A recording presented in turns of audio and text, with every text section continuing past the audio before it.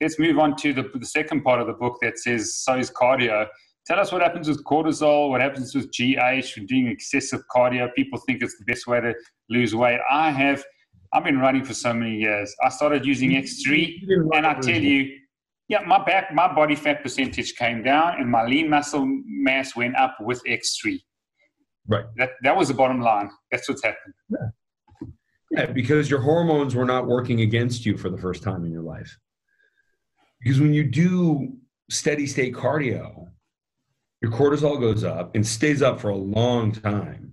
And what does cortisol do? It gets rid of muscle and metabolizes muscle, and it encourages the storage of body fat and makes it so that it protects body fat. So you're going to stay fatter longer by doing cardiovascular exercise. Yeah. And there's 40 years of research here. Like people, I say that, people act like I just made it up. And part of the reason there's over 250 references in the book is because I wanted people to see it.